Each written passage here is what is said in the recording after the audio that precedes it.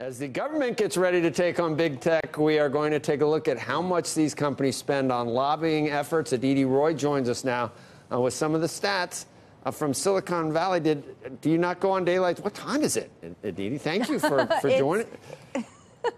Always a pleasure to join you guys That's in the morning. dedication. Yes, it's very early in the morning. Yeah. Taking one for the team. Well, Alphabet spent more than $21 million on lobbying last year.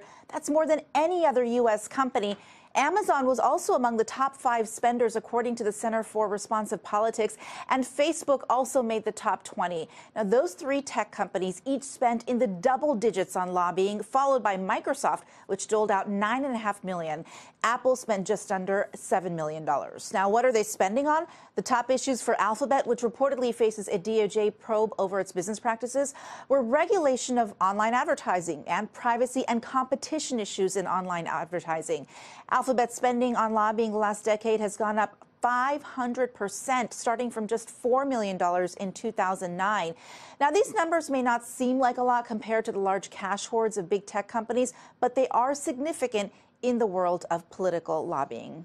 Back to you guys. I would say, you know what? You answered my question. So now I don't have a question, because my question was, why are those numbers so small compared to what these guys could?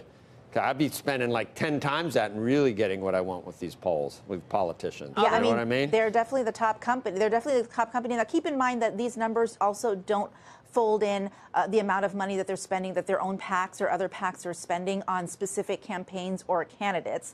But still, those numbers are also sort of end up being in line with these. Right. I think they could backfire in a certain way, couldn't it, Aditi? If it looks like you are like trying to buy politicians by really beefing things up, you probably have to be careful with that. I know. People are buying politicians. Exactly. I was talking to one insider yesterday who said the same thing, that, well, I mean, you don't want to be silly in terms of how much you're spending, and then it, like you said, would backfire on you.